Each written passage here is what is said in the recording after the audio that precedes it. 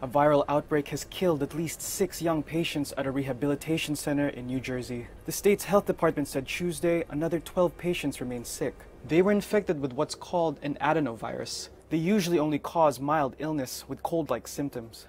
But the 18 patients had compromised immune systems. The Wanacue Center serves newborns to 22-year-olds who are deemed medically fragile, according to the center's website. The exact age of the victims is not known, but the outbreak started in the center's pediatric unit, according to a statement.